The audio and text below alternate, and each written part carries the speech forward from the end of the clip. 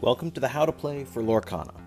Lorcana obviously is the Disney trading card game that includes everyone's favorites from all the greatest Disney movies. We got Mickey Mouse in many different forms. We got villains like Hans from Frozen. And of course, greats like the Genie and Robin Hood. You only get to play 2 different colors in each deck. So this is an Emerald Sapphire deck. As far as deck building, you're allowed to have 4 of any 1 copy of each card, allowing you to build decks with multiple different types of Mickey Mouse. That 2-color constraint does test you a little bit because you want to use your favorite characters and they are spread across all the 6 different ink types. It's a 60-card deck and there are very little restraints other than the color combinations. There's 3 basic card types and I'm going to include a second deck colors just to show you the different types. So obviously there are characters that you bring to life, there are items that you may use, kind of like an artifact, and then there are actions you make, subtype being songs. These are the songs that you're going to be singing and your characters will be singing for you. How does one pay for all this fun? Well, with ink, of course. You see a cost in the corner. That is how much ink it costs to play these cards.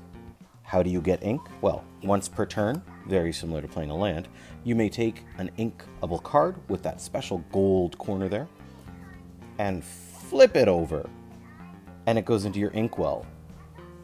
And each time you want to use an ink, you exert it, and at the beginning of your turn, you ready all of your cards. Say you had an exerted or a tapped creature / character. At the beginning of your turn, you would ready your cards. You would set to see if there's any upkeep abilities, and then you would draw a card. So that's ready, set, draw. Very simple, very clean. So fast forwarding to the 3rd turn for me, I have readied, I have set, and I draw for turn. Now I actually have 2 cards in my hand. They're both Mickey Mouses, they're both legal for this deck. As it's my 3rd turn, I get to, for the 3rd time, play a card into ink. It gets turned face down into my inkwell. And then, well, look at Mickey Mouse here. Costs 3, so that's 1, 2, 3 to play Mickey Mouse. But when you play this character, you may put the top card of your deck into your inkwell face down and exerted. Well, that just means face down and tapped. We don't even look at it. But wow, we just made some ramp. If you play Magic, this is all very familiar to you, and I'm sorry if that comes across in the delivery, because I'm a Magic player, but I'm here for Mickey Mouse. So on my 4th turn, I'm ready to do some ramp here, I am untapping, I mean ready, set, nothing to set, and I draw. And this is an action song, which means I can get my creature or my character to sing it for me, because this song costs 2, which would be 2 ink. Except songs, being special, allow you to tap a character, I mean exert a character, in order to play them. So Mickey Mouse will sing 1 jump ahead, allowing me to put the top card of my deck into my inkwell face down and exert it. Oh look, the next turn I'll have so much mana, I mean so much ink. So now coming to my turn, I have the Genie character played unexerted because I've just readied my cards and started my turn. My opponent has Olaf exerted or tapped because they used an ability or something.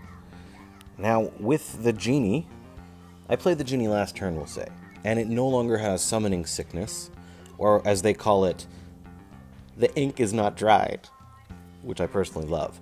So the ink is not dried when you first play the card, but now it's my turn again, and I can either exert it or tap it to challenge Olaf, because I haven't talked about these numbers here. 3-4. That seems pretty straightforward, and it is. 3 power, 3 toughness. 1-3, well, I'm going to exert the Genie, and I'm going to deal the 3 to Olaf, which would banish Olaf. So the Genie is going to have that 1 damage from Olaf perpetually, so to speak. And once another 3 damage is dealt to the Genie, it would be banished. Now, instead of doing this challenge, I could also use the Genie to quest, which means These two numbers right here is my lore. If I tapped him, I exerted him, I would get 2 lore. Now instead of hitting your opponent for 20, we're looking to count up to 20.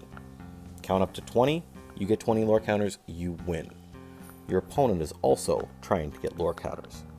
And you can either disrupt their plans, or you can try to go quicker. The only difference is that only exerted characters, can be challenged. So now that I've exerted the genie, I've opened the genie up to be challenged and destroyed, and I'm banished. Now this Sword of Truth allows you to banish the item to banish chosen villain character, and you'll notice that each of these have multiple types, subtypes.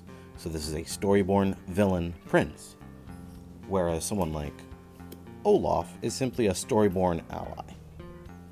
Now, you're banishing this, sacrifice this artifact, in order to destroy target bad character. It's banished. They banish when they die. I mean, when they are gone, they're banished.